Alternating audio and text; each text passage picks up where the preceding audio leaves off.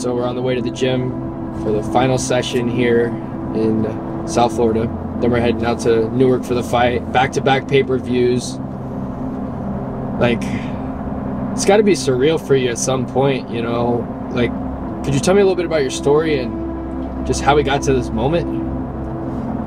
A lot of things, you know. At first, I remember my first martial art was karate, but when I was a kid, me and my brothers, we had a space in the backyard that we wasn't using, and my dad ran that to a karate coach.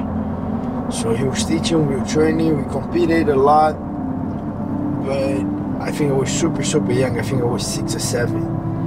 And then we did for like 3 or 4 years, and that guy was so good that he got an opportunity out of state, so he moved out of state. And then we kind of stopped a little bit to do it. And I remember 1998, I don't remember what month, I was 12 years old. And my dad back there, my dad had a lot of different jobs, you know. He was working at home. He's trying to do his own business. That's what he was always trying to do. And at one moment he had a car wash. We were working on it. Another time he had a shampoo company. Then another time he had a tire company, a body shop. And then at this time, when at that moment, 1998, he was fixing the inside of the cars. If a car coming with bad thing on the top here, or a scratch here, or we were changing all of that. And we were home. I was 12 years old. We were helping my dad, me and my 2 brothers, Herbert and Fred. We were helping my dad out with all of that. And one car came one day, and one of those clients had a gi inside the car, a gi with a black and a red belt. That's a master in jiu-jitsu. I didn't know, but I saw that red and black belt and a gi on it. We kind of saw the gi, but we had a gi from karate, you know. That gi was a little bit more thin and strong gi. And we started playing with the gis, you know. We were helping my dad looking for coins and you know, looking for anything we can see in the car. And that's how it started. You know, I think my dad saw an opportunity there, and I was thinking that story I knew for like over 20 years, that I thought my dad exchanged the service for us to train, but that wasn't the real truth. The real truth was the jiu-jitsu coach was not going to pay for the service. And then my dad and he almost got into a fight, and then eventually he said, okay, I don't have money, but the kids can't train. So that was a trade. Wait a minute. We can't move on that quick. One second. My dad never told me. I still have a good relationship with that coach, his son and everything, because I always thought that my dad traded the payment for us to train. But the real truth is the guy was not going to pay. Wow. And incredible. And then my dad, they got into it. When did you find that out? I think 2 years ago, 3 years ago. And then I was always telling the story, and I tell that my dad traded in this and that. But then he say, oh, you want to know the real story? I say, yeah. And when he said that, I say, why you let me lie for the whole it's not a lie because I didn't know, but why you didn't tell me? I remember the lessons too, like, so we start training. Right, first day we went there, it was great. We had a lot of kids. We started playing. We're having a lot of fun. We're learning a lot of new things. And on the first day back, my dad asked, "Did you guys like the training?" And I said, "Yeah, we like it." And then I said, "Okay, if you guys really like it, you guys gotta go. Make sure you guys do your best and make sure you guys are one of the best, because the deal is you guys get 3 months." Of training. After that I have to pay, then I don't have money. So you guys make sure you guys do your best every time you get there, because in 3 months if I ask for free training, for scholarship, and if you guys are not good, they're not going to give it to you. Make sure if you guys really like it, if you really want to keep going, make sure you guys train hard, you know, make sure you're the best in there. And that was a mentality that I still carry by today, you know. I carry my sponsorships, I carry the UFC, I carry at the gym when I train, because that changed my mentality. So I start training hard every day. We gotta get a little early there, help with the cleanup. We gotta stay a little longer, help with the cleanup. That's why this guy, oh, you're cleaning the mats. And I say, yeah, I've been doing that for years. But that mentality to kind of do more than everybody, do a little more, and outwork and do more. So that was establishing me on the first day of my training, you know. So that was something that my dad put on me and my brothers that it never went away, you know. I always, when I'm there, I wanna, it's not that I want everyone to look at me. It's not that, but I one day to notice, oh shit, that guy's working super hard. Was there ever a time along your journey where you got discouraged and you were losing sight of your dream, and how'd you overcome that? Or yeah, a couple of times. I remember another hard decision too was when I was 2007. So kind of almost 20 years here, 1998, I started 2007. I had to, almost 10 years later, 2007, I had to make a decision because the training in Rio wasn't the best training. At one time, Rio was the capital of Jiu-Jitsu for years.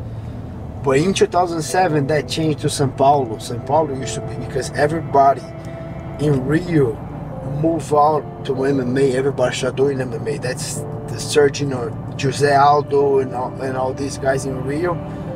Because 2007, everybody took the gi out and started doing MMA. I mean, the best guys, right? So the highest level. So then I had to move out of São Paulo because I still want to do jiu-jitsu. My dream back then still want to be a jiu-jitsu world champion.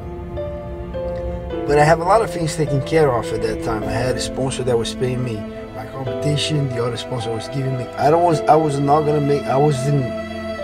not making a lot of money. But everything was taken care of. One guy gave me supplements, the other guy gave me this, the other guy paid that, everything was taken care of. Even I have a sponsor that was paying my college. So wow. I was doing college in the morning and I was training afternoon and at night. And everything was taken care of. But then I had to make a decision to go to São Paulo because the São Paulo training was better. But when I kind of talked to those sponsors, the guy that was not sponsored because a lot of them wasn't giving me money, but they were helping me out. So all those supporters that were helping me out, when I talked to them, I would move out of São Paulo, they couldn't keep supporting me because that was a different state, you know, and those businesses were super small, so it doesn't make sense. So I gotta quit every single one of them and move out of São Paulo with zero support, starting from scratch. And that was very hard for me because then I gotta start working as a security on the weekends and training all day and competing. And that was my first year as a black belt. I got my black belt in 2007 when I moved out. And the first year as a black belt is a hustle, you know. It's very hard. Maybe the two first years, because whenever you got your black belt, you're just a brand new guy. It's just like you just got out of college, you just finished college, and now you're gonna look for a job. But a lot of people is looking for a job already. It's just kind of like the same mentality. When I got my black belt, there was a lot of black belts there already. And then I just moved out of São Paulo. That was a very hard time for me. The end of 2007, in the whole 2008, that was a very, very hard year for me. I had to work on the weekends. And then I remember I had bronchitis. And I remember it was a pay phone, those coin phones. I get a couple coins, I call my mom, and I was kind of getting sick, and I was going to ask her for money because I was broke, like I had nothing. I remember my rent, if I do the exchange right now, my rent will be like $7-8 a month, and then I didn't have to. I have guys paying me, helping out with paying my rent. And that week that I remember I was having bronchitis, I was gonna call my mom just to see if she had money for medicine to help me out.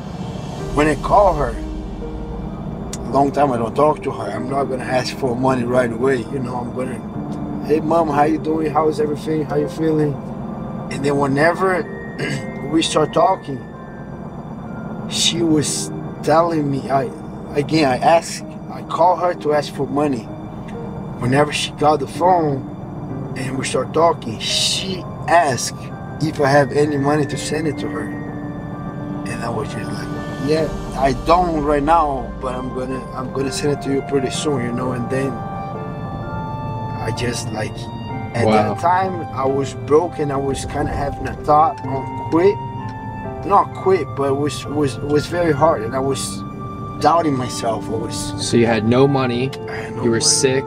You were I was asking for money. When I was about to ask, she asked me first. And then I knew it, like, you know what, I gotta do something. I'm not gonna let my mom. And what did you do at that moment? Like, whenever you got to that point and you realized, like, look, my back's on the wall.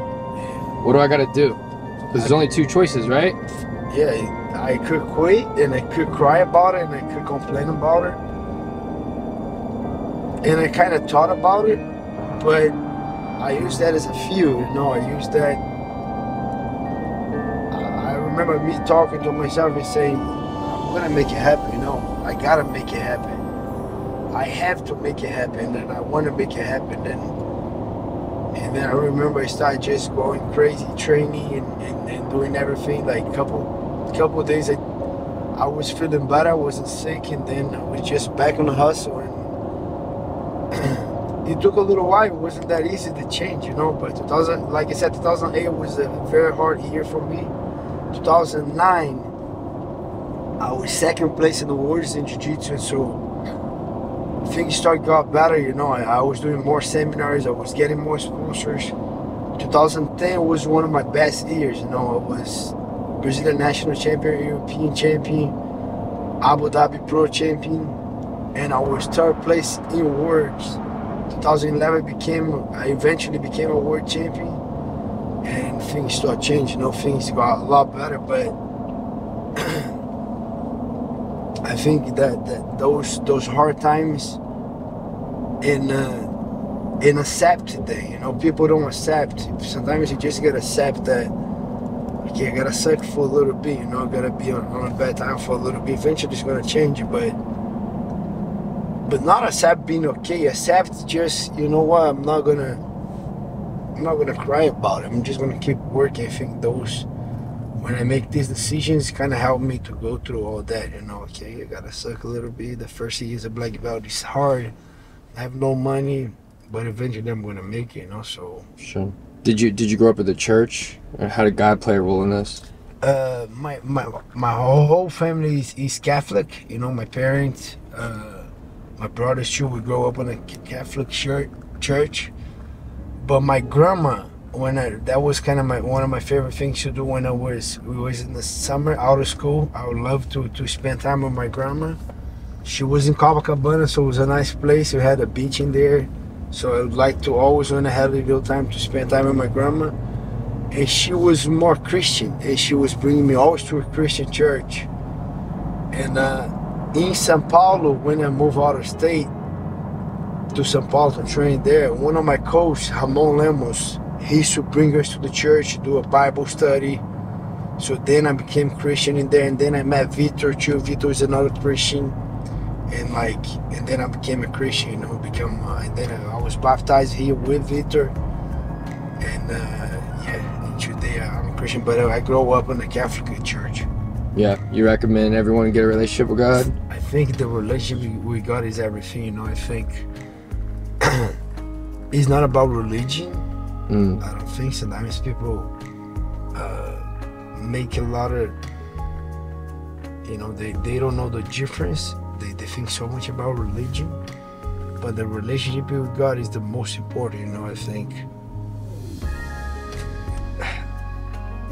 you gotta accept, you know, that I understand there's a God out there, you know. I understand that, and I believe that He's alive, and He provides a lot of things for us, and I respect that, because people kind of just remember God when something bad happened, you know, and then it's, oh my God, oh please God, or whenever you're in a very bad situation.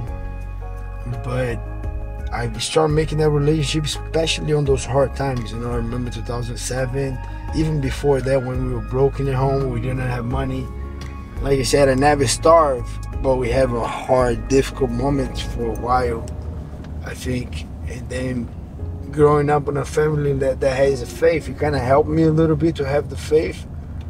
But eventually, it's not just the faith, it's not just going to church, but it's to start the relationship with God and talk to Him and listen to Him. And a lot of those hard times, I put my knees on the ground and I prayed. And every decision that I made, moving out of state, moving to US, start doing MMA, you know, all those decisions, I prayed first and put my knee down and had a great relationship. We had a good talking, good asking, feeling in my heart the answer and going for it. Sometimes I didn't feel in my heart the answer and didn't do it, you know. So I think that that relationship is everything, you know.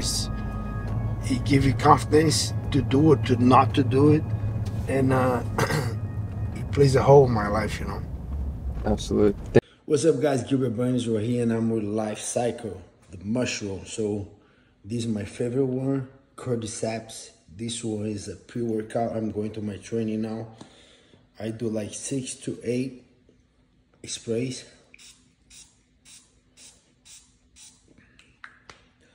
This one is good for a pre-workout. Then we have a bunch right here. Reishi, I can take after training or at night before sleep. Shiitake before sleep. Chaga, you can take it any time of the day just to boost your immunity system. I do 2 drops. And then another favorite one, lion's mane. Lion's mane helps so much in your focus. If you gotta do a read, or if you gotta go to a meeting, or if you gotta go to a training session, lion's mane, I take 3 of those before training.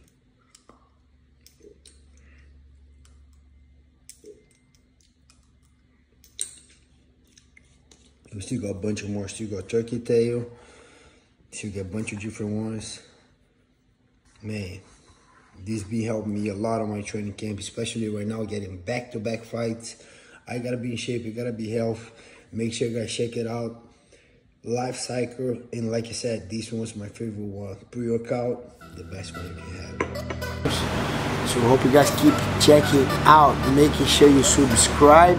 If you're not subscribed, you coming for you. Make sure you subscribe, guys. That helps me so much. Leave a comment. I'm gonna look forward for the comments. I read every single one. My guy responds, so then I respond.